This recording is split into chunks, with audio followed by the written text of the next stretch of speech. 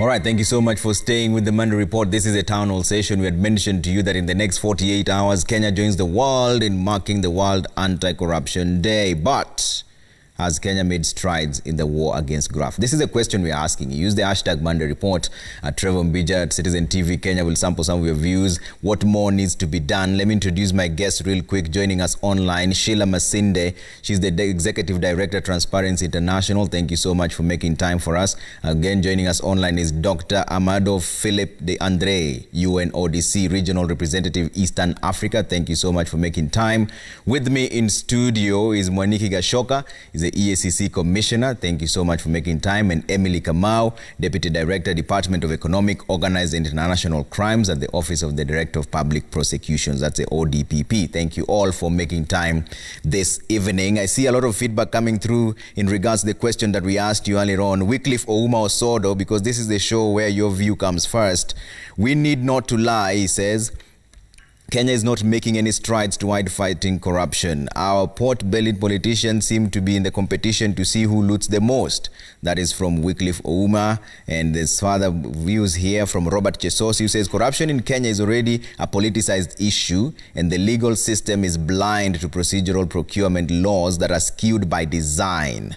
All right, that is Robert Chesosi there. Governor The Dreamer says, make corruption a predominantly economic and political issue rather than a predominantly legal, social or ethical issue. Those are the recommendations he's making. And let's see one last one here before we get into it. Grace Toroitich says, I don't see even a single step Kenya is making towards the fight, or rather to end corruption. If doctors can go to an extent of striking because of delayed salaries, how can we then say that we are fighting corruption? Let me start with Sheila Masinde here. Sheila, the question from me on this one is, from the research that you have conducted as Transparency International, is corruption getting better or worse? Thank you very much, Trevor, for having this discussion. I think on our side, based on the most recent Corruption Perception Index that Transparency International conducts globally, Kenya has not burst out of the bottom rung of the CPI, having recorded a score of 28 out of 100, a score which fell below the global average score of 43 out of 100 and the sub-Saharan average score of 32. So when you look at how we're performing within the League of Nations, we're not doing so well. And then also considering that in the last 8 or so years, we have scored between 25 and 28 out of 100, having recorded a score of 27 in 2018. Which really depicts slow progress in the fight against corruption. And really, one of the reasons why we believe that Kenya continues to register that very high perception of corruption is despite the myriad efforts that have been put in place. And of course, people are hopeful, you know, with all the high-level public officers and individuals who have been taken to court and charged, and ongoing investigations that are we expect will head into court and will be prosecuted and will be heard and determined speedily, and we'll get convictions out of that. Yeah. But until we see this kind of results, and also that we also ensure that whatever commitments we have made in the fight against corruption are actualized, then people are we're still hopeful. But until you see those results coming out of those commitments and all these actions, then we would still say that we're still struggling in the fight against corruption. Allow me to also mention that I think this year, as Kenyans, we have witnessed the most egregious form of corruption with the theft of resources meant to insulate Kenyans against COVID-19.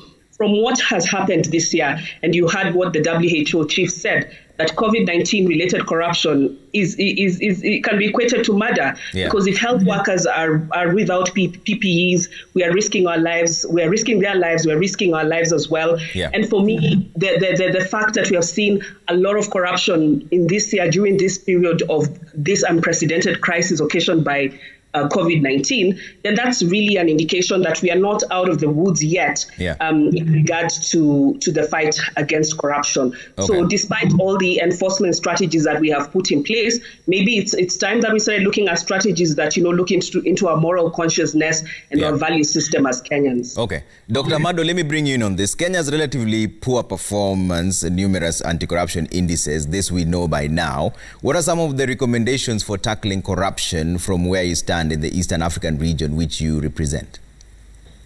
Thank you very much for the question. First of all, UNODC is the agency that is specialized in supporting member states in the implementation of the UN Convention Against Corruption. So my first recommendation would be for our viewers to start thinking about evidence when we judge a country. Okay, so let's take the evidence and let's take the 5 instruments that we have. We all know that corruption is obviously an economic issue, right?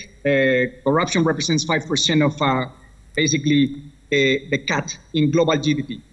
And in Kenya, it represents about 7.8% of GDP lost because of corruption. But what are the gray areas and what are the solutions? I would talk about 5 instruments. Number 1, promotion of ethics and integrity. So UNODC is right now implementing a global program called the Global Integrity Education Project, and Kenya is one of the pilot member states where we are implementing this project with quite a lot of success, along with countries, for example, like Mexico. So prevention and promotion of ethics is number 1 in the university system and also in the secondary schools. Number 2, we have an amazing instrument, which is the UN Convention Against Corruption. So my second recommendation would be to take a look at the instruments that the convention gives us and then take them to the next level. And that is what Kenya is doing right now, led by President Kenyatta and also the coordinating CS Matiang'i. So we are supporting Kenya in taking to the next level public procurement, financial investigation, whistleblower protection. These are some of the instruments that the convention is giving us.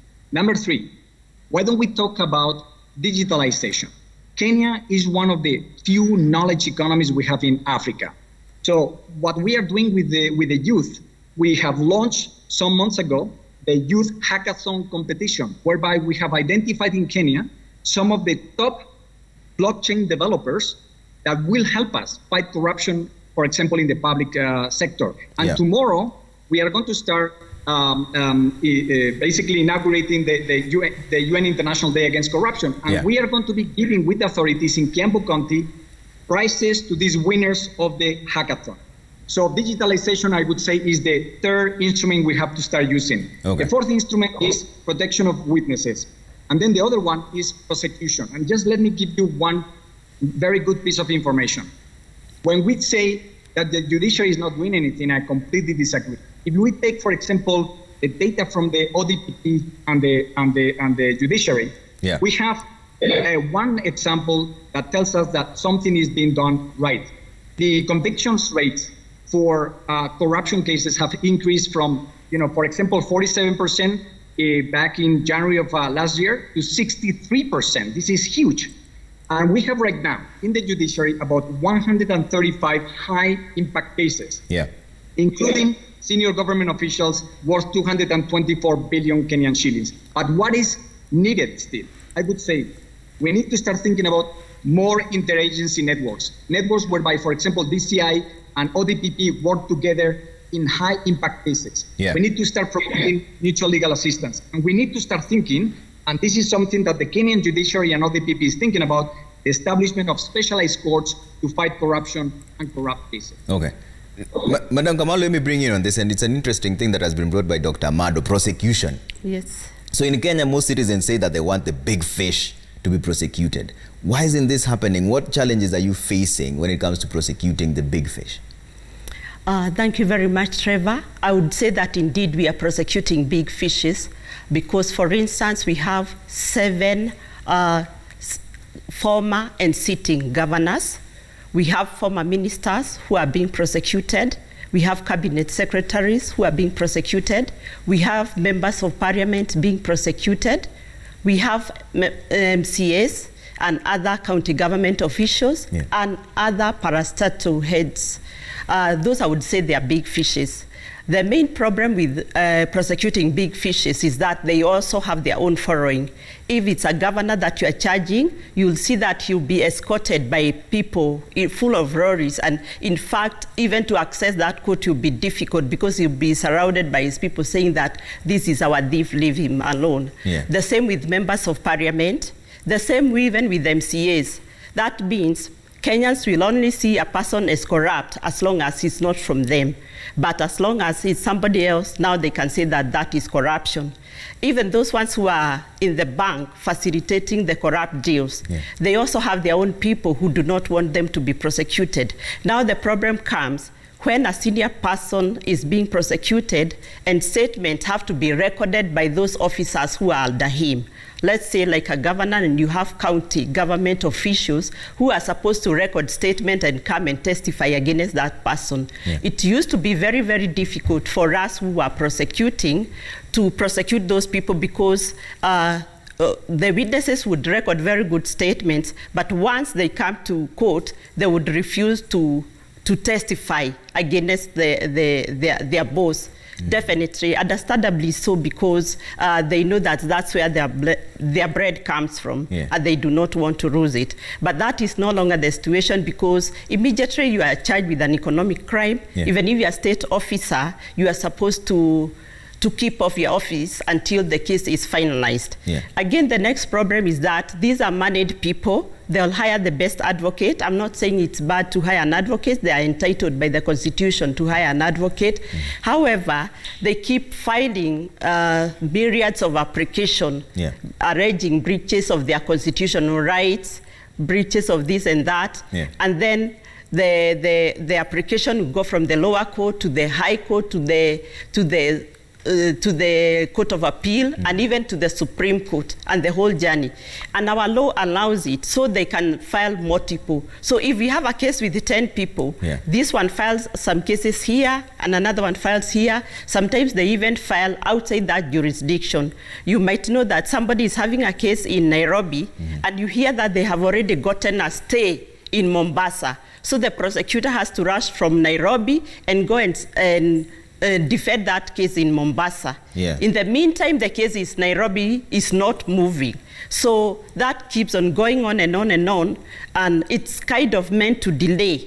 You know, once a case is delayed, maybe witnesses will get tired because they'll keep on coming and they are not heard. Sometimes documents might get lost in the process of all that, and that is intentional. The delaying tactics is meant to make sure that the case is just not moving. And sometimes even witnesses die in the course of time. If a case is taking too long, they even relocate. So those are some of the major problems that we are having. And in the process, some of the witnesses get compromised. Because if you've been coming and the case is not being heard, because you are told today you are supposed to be heard, but this application is being heard first before the hearing of the witnesses goes on. And then the witness has left his business, he's not being paid to come and testify. Next time you call him, he would not show up. And he might get bought by these people. This is by far the most candid conversation I've had in a while. Commissioner Mwaniki, so right now as we speak, how many corruption cases related to COVID-19 is EACC dealing with, and what is their status? Thank you, Trevor. I would want to put, before I answer that question about the cases we are handling, relating to COVID-19, I would want us, now that we are celebrating, the International Anti-Corruption Day on the 9th of December, to put this debate in perspective, so that we look at EACC, globally. I've been in EACC myself now for 5 years, and as I pack my bags, the question I'll be asking myself, what have we done in the fight against corruption? And I can tell you, in those 5 years, we have dealt with like concluded 800 cases, some of them very high profile, in terms of asset recovery in those 5 years. And the data is there. We have recovered assets close to 20 billion. And the statistics are there. We are pursuing, and this is very key in the fight against corruption, we are pursuing individuals who cannot explain their wealth. Right now we are pursuing individuals, the total amount is about 3 billion, which they cannot account. And we have judgments in our favor. We have already recovered like 200 million. So there are many other things we are doing. And the very important, before now I answer that question, the jurisprudence. The corrupt in this country, the jurisprudence was helping them. Because up to 2016, there was a ruling that was given in 2005. When you are going against an individual who is not able to account for their wealth, the burden had been shifted to EACC. But now we have very nice jurisprudence set out by the courts that if you cannot be able to explain your wealth, you forfeit it to the state. And this is where now I can bring in the issue of the COVID-19. Because for me, I sit here very angry because I thought after NYS 1, NYS 2, that we will never have, this kind of impunity again. On the 20th of March this year, when COVID broke out, our CEO, we issued a circular to the governors, to the ministries. We said, there is a pandemic, and we know world over people try to take advantage of emergencies to root money from the public. And despite that warning, people still went ahead and actually went to, and that shows you the impunity. But to answer your question, I'm very happy that right now, the first thing that we did, what happened is that from experience, especially with the counties, we would say we are going for X, Y, Z. Then you get a mysterious fire. The documents are burnt. So the first thing we had to do with the COVID-19 investigation was to secure the evidence. And we have secured that evidence. And for me, that is the most important. Are the documents there? We don't want mysterious fires. The documents are there. And then once we got the documents, we realized there are so many companies that are involved. In total, we are talking about 80 companies. You cannot investigate all of them at the same. So we faced it. Now we have finished phase 1. We have about 80 companies. I will not give the details. We have finished our investigations. We gave the files to the DPP. They came back with some cover points, and which is good, by the way. There's nothing wrong with cover points because they are saying tighten these loopholes, tighten these boats so that these guys don't get away. And we have completed. Right now, the file is again for review. The files are with the DPP for review, and we expect. On our part, we are expecting that we should be taking people to court any time soon. How many people are we looking at roughly? Because so those 80 companies we are talking about, a minimum of not less than 30 people, which will include public officials, will include even the suppliers, anybody who was involved. So, but that is just the tip of the iceberg. Because remember, I'm saying that those are just 8. So we still have another 72. But you'll be going with we have already started now phase 3 of our investigations. 72 companies? Yes. All right. Sheila, let me bring you back into this discussion. When you hear the issues that are coming up for the investigating agencies and also the prosecuting agencies, what then is the solution? For example, what Madam Kamau said, that someone can get a stay order in Mombasa and the case is in Nairobi. How do we sort that sort of miscoordination? I think in terms of, and I think we understand some of the challenges that the ODPP, even the investigative authorities have raised over the years in regard to prosecuting corruption. I mean, they always say, that the corrupt can be really smart, and corruption always fights back. So it's really important that we start looking into very stringent case management strategies. I think the idea of using legal experts, analysts, I mean, of course, we know that, yes, I know the ODPP has also tried to hire very competently and so on. But as she has mentioned, that the truth is that the corrupt suspects you see the kind of the high defense walls that they build, and they get the best lawyers to be able to defend them in court. In fact, remember that time I was joking that when a politician or a high-level Kenyan is taken to court, you'll find almost 30 lawyers, squeezing themselves in that small courtroom just to fit into that small space to defend one person. But this is the kind of defense that then our prosecution teams are up against. So using legal experts and analysts, investing in research is really critical in empowering prosecution strategies so that we're able to scale up the high walls of defense that are typically mounted by the corrupt. Also, I think it's important that they continue to invest in capacity building to better equip not just the prosecutors, but other actors within the anti-corruption justice chain. I think the capacity strengthening, the research on and understanding on key emerging trends, jurisprudence from the courts, and also just how to manage sensitive and complex cases and procedures is really key in powering up the conviction rates in regards to corruption. Because even with globalization and also the growing cross-border nature of corruption, it's going to become more difficult to investigate and prosecute these cases. So we really must invest in capacity strengthening and research and use of and legal expertise to be able to, and also the use of, and also invest in the use of technology to be able to beat corruption and enable prosecutors and investigators to keep pace with emerging and complex crimes. This is really critical to enhance the quality of investigations and prosecutions in the face of robust legal battalions that are really put up by the accused persons. Okay. Dr. Amando, let me bring you back into this conversation. So the world is marking the World Anti-Corruption Day in the next 48 hours from now. We are focusing this time on COVID-19 and corruption. What does that mean for Kenya in light of the recent corruption scandals that we've seen at the Ministry of Health? Well, first of all, clearly COVID has exposed the loopholes in our systems, not only in Kenya, everywhere. So we need to start thinking about where the loopholes are. One of the key loopholes that we have seen is in the procurement systems. So one of the lessons learned is that we need to start bringing in digital solutions, blockchain solutions, where, for example, you have a distributed app which is encrypted end-to-end, and that distributed app gives full transparency in the procurement processes. And I'm thinking about now bringing the COVID-19 vaccine starting in January or February of next year. We need to bring these digital solutions in all processes, and UNODC can hopefully support the government of Kenya to do so. So that is one. But also we need to start thinking, we already have really good systems in place. We have a very strong ODPP, and we have a very strong PCI. Why don't we start thinking more and more about bringing interagency teams to prosecute very difficult cases of corruption, whereby we see more and more jurisdictions involved in these cases. And this is the case, again, of Kenya and any other jurisdiction. Let's not forget, Kenya is a knowledge economy. So it has all the instruments available to start using digitalization and interagency networks to fight corruption. All right.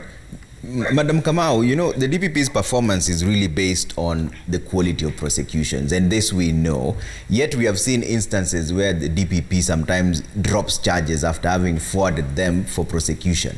So what really changes between the time when the DPP decides to prosecute a case and then reversing that to be dropped again? Okay, thank you very much. Let me first of all say, before the DPP files a charge in court, especially these high-profile corruption cases, a lot of work is done behind the scenes. And we have a lot of interagency corroboration.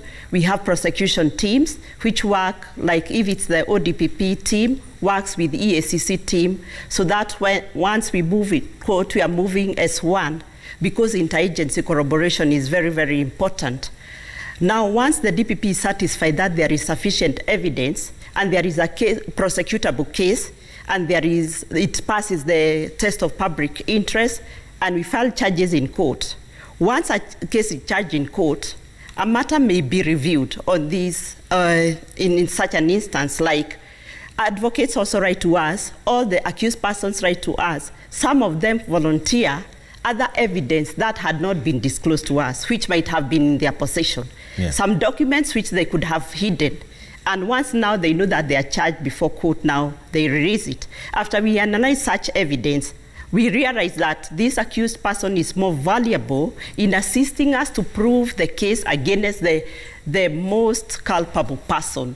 Because we have been in the past challenged that we are sweeping everybody. We are taking 20 persons, 20, 30 accused persons, yet we should focus on the key suspects, the ones who are highly culpable. So if we get these other persons willing to corroborate and assist the prosecution, then it's allowed world over. The Constitution allows the DPP to institute to undertake and also to withdraw with the leave of the court, as long as not in the abuse of the process of the court. Yeah. So if we think a person will help us unravel the mystery, get us to know where the money went, then this person, even if they were also involved, even if they are also an accomplice, and they are going to help us get to know more about this matter, get to know where the money is hidden, get to know much more than we knew, then in such circumstances, we can withdraw a case. Okay. Commissioner Mwaniki, you know, former Auditor General Edward Ouko said that in Kenya, corruption is budgeted for. So as the EACC, what are you doing to ensure that you nip it at the bud before it even happens? You mentioned having sent a warning to the counties, and yet they still went ahead and looted part of the funds. What are you doing to ensure that corruption is nipped at the bud? Okay, let me say this. I wish it was that easy that we can go to the budgets and find, you know, an end to corruption. But I know what the Auditor General meant. From our own research at EACC, 70% of all the cases in Kenya related to corruption, all of them arise from procurement. So it means there are people who are misusing the procurement process. And personally, having been involved in the making of the regulations, you know, public procurement regulations, we have the best regulations, we have the best act of parliament in terms of regulating procurement. But then the problem is that how are we, you know, implementing that act? And this is where now EACC comes in. You know, there's something that has not been given the attention that it deserves. Yeah. As EACC, we use, you know, our own investigators, intelligence, to find out how procurement is being done. And we have disrupted, in fact, in terms of disruption, and again, these are cases, and those data, the data is there. We have disrupted, like in the last 5 years, not less than 96 billion of money that should have been paid out. Remember, even for the COVID-19 we are talking about, we were still able to disrupt payment of several billions. It was in the newspapers last year. Again, it's a matter of public debate. We stopped a procurement for one of the government ministries, 4.6 billion, and the contract had been signed. Okay, that case we are now investigating. We have completed. The fact that they never took the money does not mean they are not guilty. But that shows that at EACC, we are aware of what the Auditor General is saying, that we need to be on the lookout. And we are on the lookout. And the message I would want to give, especially to the accounting officers, you know, there's something in the world called influence peddlers. These are what we call cartels in Kenya. These are colorless people or shadowy people. You don't know them. But they use you, they will intimidate you, or they will make you look very important when you are giving them tenders. But remember, when the dust has settled, they are nowhere to be seen. They evaporate in the near. There will be nothing to show this is the person who was pushing me from the background, because they just disappear. So my message is that if you are the one in charge of implementing that budget, kindly do it in accordance with the law. Okay. I want to take a quick break here on the Monday Report. When you come back, there's a lot of questions coming through. Use the hashtag Monday Report. I see a lot of them here. We'll sample some of them right after this, plus your video questions as well. We're talking about slaying the corruption dragon. We're back in a bit.